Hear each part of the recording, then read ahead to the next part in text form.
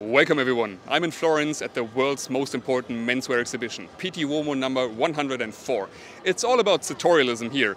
But let's see what people actually know about sewing. Come on.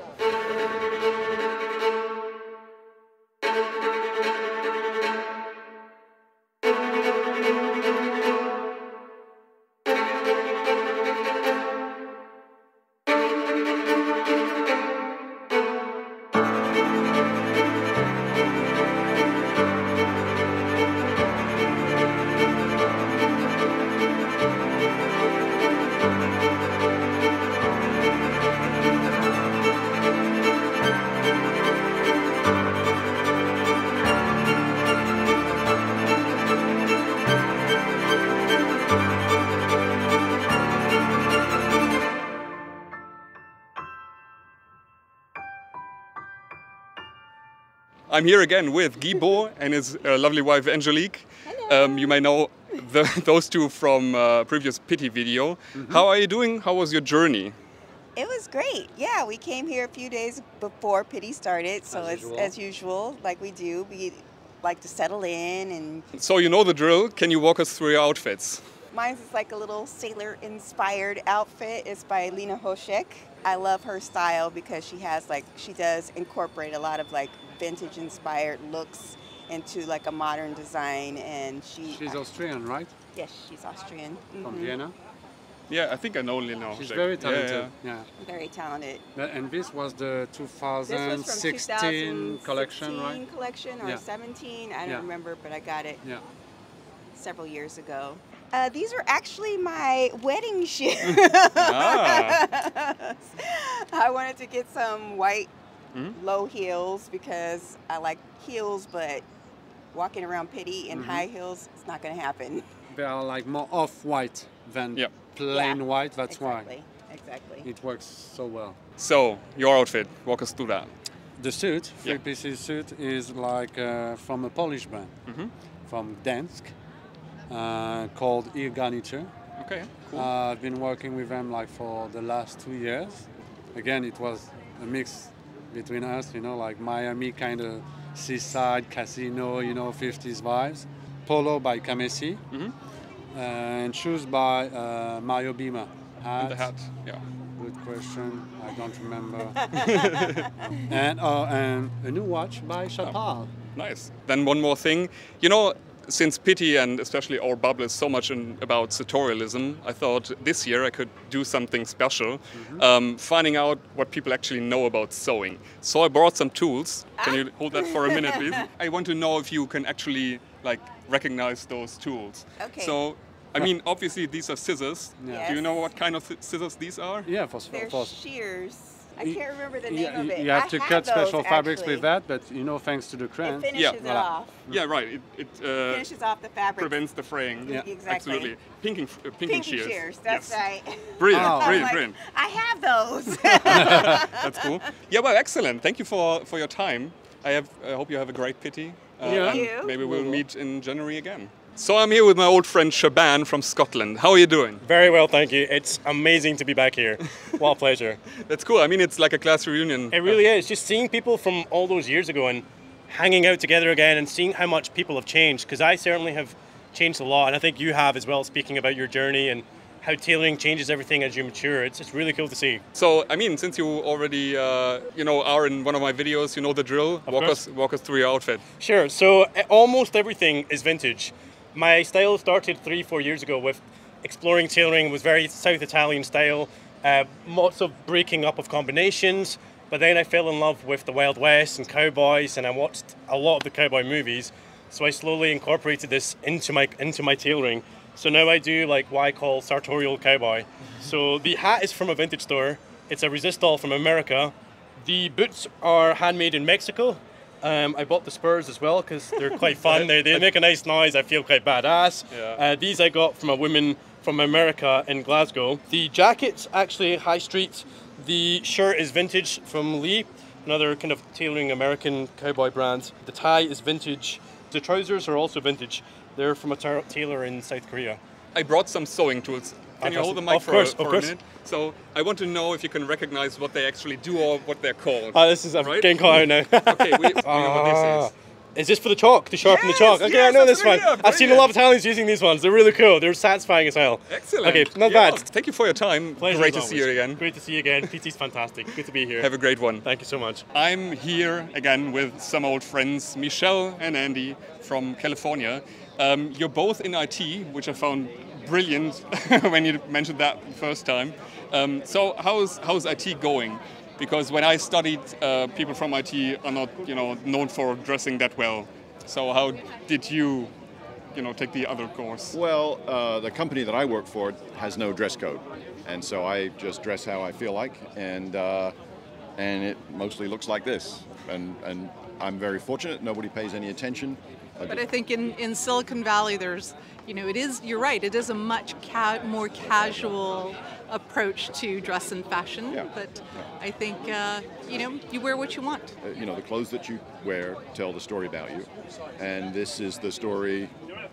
These are the stories that we want to tell about ourselves, and other people's stories are different, and that's perfectly fine. You know the drill. You have been in one of my videos, so can you walk us through your outfits? I am in a Burberry skirt. I forget who the top is, but this is a silk scarf from Elisabetta, Kate Spade bag, and Jennifer Fischer earrings. Cartier watch, which is a gift from my lovely husband, and some Wellendorf. You may be familiar with them in Germany, Willendorf. Willendorf. Willendorf, yeah. Okay. And David Yerman. Cool. My suit is by Divij Bespoke in Costa Mesa, California, from a Dugdale linen that was very kindly gifted to me by Dugdale. Shoes are Edward Green. My hat is by Optimo in Chicago. And the shirt is a bespoke pajama shirt by Bud, cut by James McCausland. Pocket square is from Francesca Serafin, so it's a Serafina pocket square. So this year I want to find out how much people know about sewing, actually. Oh my goodness. So I brought some things, and I want to see if you recognize what they are called or what they do. Okay. I'm grabbing something from the bag. Do you know what this is? That's a sex toy, isn't it? Okay, we'll have to edit that one out. It's or maybe we don't. It's a marking wheel, but I don't know the actual name of it. I don't know the name of it either. It's on the pattern, right? From the paper of the pattern onto the fabric. Yep, or from one piece of a paper pattern to the next pattern piece of pattern. It's a copying wheel because you basically copy the pattern. Cool. Okay. But very good, very good. Thank you. That's it. Oh, you're welcome. Brilliant. You're welcome. I love that. That was awesome. I found him. The man of the hour, the legend, Damien Broderick. How are you? I'm very, very well. It's so cool that you made it to Florence. Funny thing is, you're from Ireland, but you moved to Italy like a couple of months ago, right? Yeah, almost 3 months ago now. Maybe one of the reasons is that your Instagram account blew up from like 40K to 1.2 million in 2 or 3 months. Yeah, in like 90 days. So yeah, it went skyrocketed. So Italy was like a nice escape. So I moved to Umbria, which is basically the countryside. But it's also really easy to get to like Rome on by 2 hours on a train, or Florence 2 hours on a train. So it's. And you're also running a YouTube channel, vlogging. Ooh, trying. Walking a YouTube channel might be the better use. Walking. Running a channel is difficult. That's a hard platform to crack. But you're basically like vlogging about the La Dolce Vita. La Dolce Vita. La Dolce Yes. Vita, now in Italy. Yeah, trying to, yeah. As people think that I live this really exciting life, but on a day-to-day I just eat pizza and drink wine. So it's, I don't know how many vlogs you can make about that, but yeah, it's... well, we'll see, we'll see. We will see, we will see. Brilliant. So, can you walk us through your outfit? Like, what you're wearing, what are you wearing? I'm wearing a brown penny loafer from Mora Creations. I'm wearing a navy dress sock because they match my trousers. They're from the London Sock Co. These are made-to-measure trousers by a Dublin tailor called Bond Brothers. They're in BBC cloth, really Italian style, high-rise, extended waistband, double pleats, all that sort of jazz. Then I have this kind of cricket/tennis jumper from an Italian brand called Barracuda. This is just a bandana that I've tied like a four-in-hand knot, so it keeps it nice and tidy. Seiko GMT, TBD eyewear glasses. Since Pitti Uomo is so much about tutorialism, this year I'm trying to find out what people actually know about sewing. So I brought some tools, and I Oh, dear want Lord. you to recognize what their names are and what they do actually. Okay, edit this bit out. It might be very weird to someone who never sewed anything. So, you said sewn. Yeah, or tailoring, or generally. So is this for the chalk? Yes! To get it into a point? Absolutely, Yes! brilliant. Yeah, it's basically Taylor's chalk sharpener. Yeah. Yeah, cool. And that's Sweet. it. Can we finish off with your famous Of course. clip, clip, clap? Oh, that's a bad one. Oh. Sweaty hands. That was a good one. There we go. And that's a wrap. Thank you so much. Thanks, bro. So, I am here with... Aaron Jimenez Where do you come from? from Mexico, Mexico City. And are you here at Pitti because you're an enthusiast, or do you have a business interest here? Yeah, I'm a brand consultant and communication strategy for tailor shops in Mexico and Latin America. So I'm here just to learn more for my clients and to embrace the tailor-made in Mexico, because I believe that the work in my country and Latin America works for the same kind level for all the world. So I try to be the ambassador for Latin American tailoring. Yeah. Okay, so can you walk us through your outfit? What are you wearing? Who are you wearing? Ah, wonderful. Yeah. Well, my jacket is from a Mexican tailor called Memo Villegas, bespoke tailor. The shirt is from a Mexican shirt maker called Evals. The trousers are for a Mexican tailor called Oscar Torres. The jewelry is from a Mexican handcrafted brand of jewelry called Urblack. The tie is from Mesa Blues. And the shoes? From Bow Tie, a Spanish brand. The socks are from Bixel. And the pocket square are from Danditi, and a Spanish brand. Okay, brilliant, thank you. And I try to use a lot of contrast and colors, because for me it's the way that I can show how Mexico is and how Mexican style is. So I like to use bold colors, but not too bold that looks awkward and weird, you know. So, and I think that purple with white are the best combination for that goal. So I have something in my bag. For me, the most interesting thing, do you know what this is?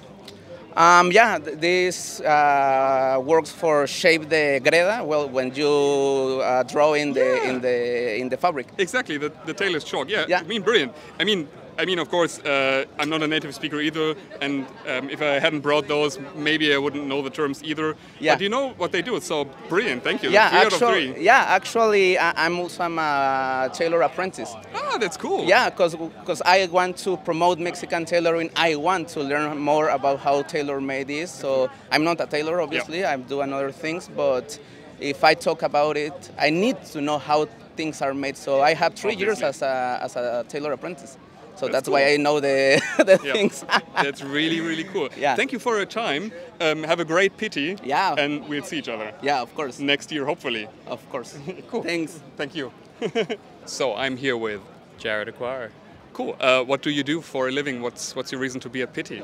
I'm actually a cobbler at the moment, but I've been in menswear for the past 10 years as a brand consultant, a menswear advisor and stylist.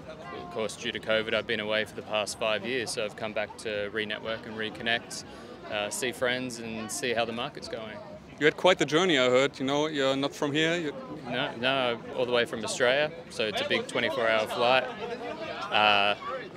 Different weather too, but winter back home, summer here, crossover. And as far as I can say, you're also more into the vintage side of things, right? Definitely love vintage, and my big thing is knowing the heritage of something. It's not about style, always for me. I want to know why the design details are made the way they are. You know, the proportions of things are very accurate for me. That's pretty much what I look for and what I love. I love the history of it all. Brilliant. Yeah, I love that too. Yeah. Can you walk us through your outfit, like piece by piece? What are you wearing? Who are you wearing? So this is a company from the UK called Lane 45, owned by a guy, I think he's from Pakistan maybe, or around that area. But his whole family has a huge heritage of tailoring. but they don't use mechanical or electric machines. They use all hand-powered machines. Okay. And he goes around and he finds dead stock fabrics, which this is a dead stock linen. And he kind of procures his own versions of different, I guess, different designs from the 20s, 30s and everything like that. So this is his interpretation of like a late 1920s, early 1930s suit, three-piece. And it's got like a... Oh, that's a cool detail. Yeah. Club collar shirt, got from a Korean band called Boogie Holiday, which they started off with another company called Wild and Trash. And then they kind of mixed together with their different styles, and they have, I guess you could say it's not just strictly a vintage style, but they mix it in with new modern pieces and just making things a lot more wearable, I guess, for their culture and the demographic. This is actually a bow tie from a French brand, something Papillon. Sorry, Michael, I forget. I think it's the butterfly in French, right? Yeah. And I didn't want to wear a cravat with this suit because it's going to be too puffy, so this kind of bow tie tied onto its side, pushed down like a tie, seemed to be a nice fit. Alden loafers, nice, comfortable, not going to give me blisters and sore feet while I'm walking through the heat, on my feet all day. Yeah. The glasses are vintage. I do not know the brand. I literally found them in a vintage store back in Melbourne, and I was just looking for something that was not too dark and not too bright either. And the hat is from Alley Cat, who's a hat maker in America. And he's been in the hat industry for 40 plus years now. And he makes hats by hand. He stitches by hand. He doesn't use machines for anything. Everything, apart from your steamers and things like that, he does everything by hand, which was, I love that concept. So I have some things in my bag. I mean, since you already mentioned that you have a background in tailoring, you probably know everything that I now pull out of my bag. But maybe you can... never know, it could be different. Do you know what this is? I mean, obviously scissors. They're pinking shears. Yeah. Pinking shears is when you cut the end off a fabric so it stops it from fraying. Yeah, brilliant. Pretty much. Thank you. It's an easy way than having to sew it off. Absolutely. Off the end. Absolutely. I have a pair at home. Yeah, well, thank you so much. Thank you for your time. It was a real pleasure to meet you and to interview you. Have a great Pitti. Yeah, you too. Thank you. Pleasure. I am here with... Monica. And Bart. Brilliant. You guys are from? Poland. And what's your doing here at Pitti? Now we are showing a new project from Poland. We cannot tell you the name yet, but in September everything will be clear. So now we're just showing these new outfits from our design. So you are active in the fashion business? Kind of, yeah. Sometimes we design some things, jackets, trousers, all that stuff. So it's our hobbies. Where's the shop or the brand based exactly? It's still a secret. We can't tell everything, but September. So it's somewhere in Poland? Yeah, somewhere in Poland. Okay, cool. So can you walk us through your outfits? Who are you wearing? What are you wearing? Today I have Martes, and my outfit is Susu. Susu Plus. Susu. Yeah. Cool. I don't know, the pocket square, I see you wearing a Ray-Ban. Poszetka?